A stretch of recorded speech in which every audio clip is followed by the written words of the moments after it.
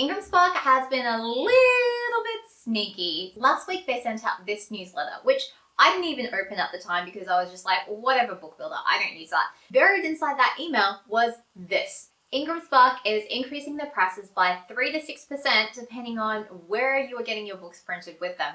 That's fine. It's not like I just spent hours and hours of my time figuring out how to price my books properly so that I could sell them on my own web store without losing any money.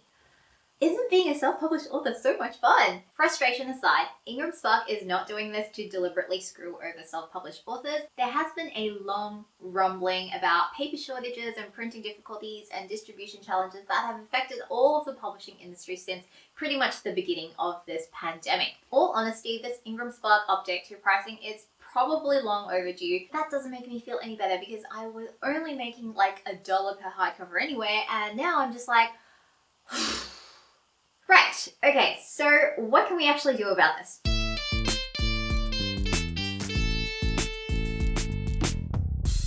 Hey guys, it's Deborah and welcome back to my channel where we talk about the business side of self-publishing. Price increases are just a normal part of life and business unless you live in a place with a deflationary economy, in which case, for simplicity, we're just going to look at this problem as one that applies to pure print book sales, and we're not going to get into different product mixes or what happens if you're doing ebooks and you're doing Kindle Unlimited and things like that.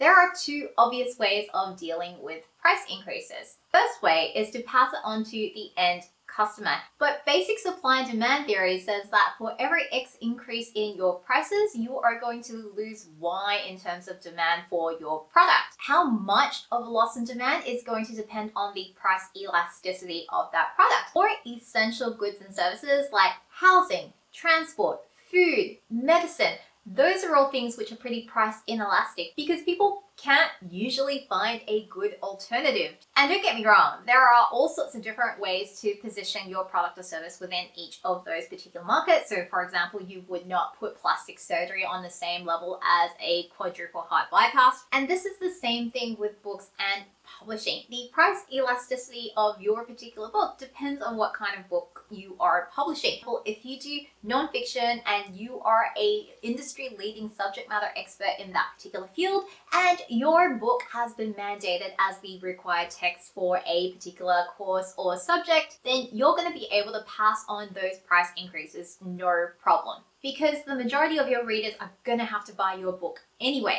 If you're writing fiction and in a genre or niche where there are loads and loads of titles being published, then your book is going to have a high price elasticity. People are going to see your book, they're going to see that it's a higher price compared to other titles on the market, and they're going to be like, nope, there are like 50,000 other books that I could buy that are also fantasy books, so I'm going to pass on the higher price book and go for the cheaper book. Or if you're somebody like Brandon Sanderson and you're doing things like putting out leather-bound limited 10-year anniversary editions of your books, then those are a different type of market again, because leather-bounds are the luxury good in book world. And generally speaking, you can put up the prices of luxury goods as high as you want because the people who are buying the luxury goods are not generally price sensitive as a rule. So if you're fortunate enough to be in one of these two categories, then I would just pass on the cost to your end customers and explain why you're doing it transparently. For the rest of us, we're probably going to have to absorb some, if not all, of the price increases because it's already hard enough to convince people to buy your book, let alone trying to convince them to buy your book after you've put up the prices. How much of an impact does this change have on you guys? Let me know in the comments because I'd love to hear your thoughts. What can we actually do about this? Well,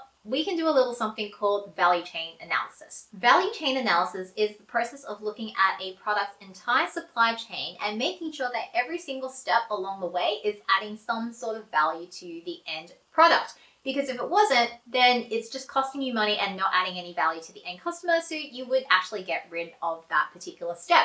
I've talked about the supply chain before, and if you're not familiar with that concept, I suggest checking out this video, which will give you a really good overview of what it is in the context of the publishing industry. But it's basically the entire process of taking raw materials and turning them into finished products. That means we start back at harvesting trees to pulp it and turn it into paper, all the way through to the entire publishing process. Once you understand that, you can kind of figure out where your business slots into the entire supply chain. And for us self-publishers, we're really right at the end, somewhere over here. So when you've got cost increases in a primary industry like paper production, for example, you really feel the ramifications of that all the way down the supply chain. Most businesses, even ones that you would think are very, very simple, have an extremely complicated supply chain. And you'll realize this very quickly when you try to do something like trace every single part of your product all the way back to its origins in a primary industry. In theory, you should be able to proportionally allocate the total price paid by a customer for the end good or service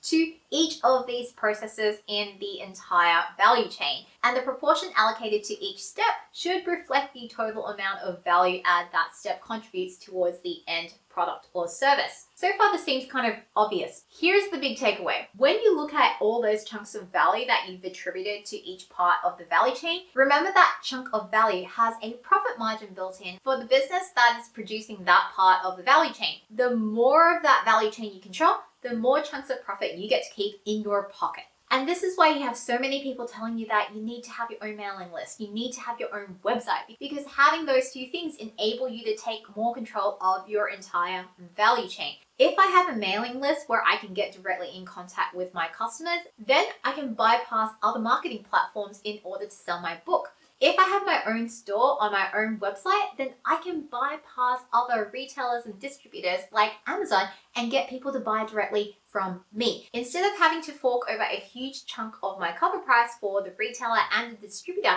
I get to keep all of that in my own pocket, which means I don't need to sell as many copies in order to break even.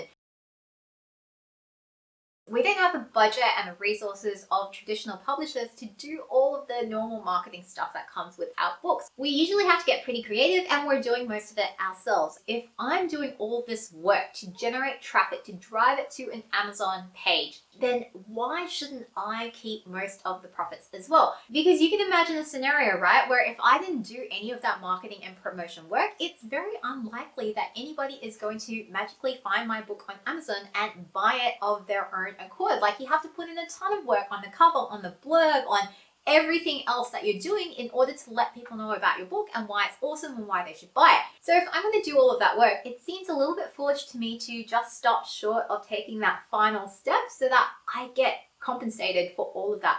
I do accept though that fulfillment and logistics is not necessarily a challenge that every single self-publisher wants to learn or can afford to handle themselves. So if that's not you, then you do have to look at other alternative ways of trying to maintain your profit margin. And the other options you have are to change up your product mix or try to somehow lower the costs of your production. Both of those are very valid tactics to try, but I'm not a huge fan of it. There is a limit to how much you can cut in terms of your costs, but there is no limit to how much you can earn. When I did my first book, I cut the cash costs as low as I could possibly go and still come out with a minimum viable product. There's like two main things I could do to cut the costs. The first would be to reduce the amount of time that I'm spending on the book, which would result in lower quality illustrations. The other thing I could do is to reduce the quality of printing that I'm using for my books. So I could go from the premium color to the standard color, which I'm reluctant to do for a picture book where the main draw is the illustrations. That just seems like a bad idea. If I were to do that, I feel like those reductions in the cost of production is actually going to directly impact on the quality of my product, and my readers and customers are actually going to feel that. And so that's why I don't want to do that. Same thing goes for trying to reduce page count by reducing your font size or cutting out words. Readers are smart. They're going to notice that something is up. The other way I could lower the cost of production would be to look at investing upfront in a big offset print run, which again, at this stage of my self-publishing career, I'm quite reluctant to do because that's a lot of inventory risk for me to take. Not necessarily in terms of whether I can move that many copies. Like now I'm confident I can move at least 200 copies, but also how long it would take me to move those copies and whether or not I'm going to have errors that I need to fix in those copies stacked. So that's that. The other method in terms of changing your sales mix, again, I'm not a huge fan of it because you don't really have that much control over your sales mix. Ultimately, whether somebody buys your book in hardcover, paperback, audiobook, or ebook really comes down to their personal preferences as a reader and how they like to read their books. So you don't have a lot of control over that other than to make sure that you're offering as many different types of formats as possible, which gives you a whole host of other headaches because each format is going to have its own distinct production requirements, which then makes your break-even analysis even more complicated. Now, I did say in a previous video that that was a headache that I did not like dealing with, and I would happily pay somebody 10 to 15% to just deal with all of that for me. But over time, I have actually evolved my thinking on this subject. The more time I spend thinking about this, the more I'm convinced that trying to control as much of the value chain as possible is going to be the answer going forward for self-publishing, because it just gives you that much more of a buffer against things like price increases. And while we've been talking about print books in this whole video to keep it simple, all of these principles apply to digital products as well. And in fact, if you controlled the entire distribution chain for your digital products, oh my goodness, you would make a killing. You would be able to massively increase your profitability without having to sell a whole lot more books. I don't know about you guys, but for me, that is massively empowering because selling and marketing still terrifies me to the point where I would rather learn about logistics and fulfillment to learning about sales and marketing. But just suck it up and learn how to sell. Like, that is a good skill to have. And so the thought of only having to convince like a few hundred people to buy my books in order to hit this level of income from self-publishing, that is a lot more comforting. How much of an impact are IngramSpark's price increases going to have on you guys? And what are you planning to do about it? Let me know in the comments because I'd love to hear from you. And don't forget to subscribe and hit the bell to be notified whenever I publish a new video like this on the business side of self-publishing. See you guys in the comments.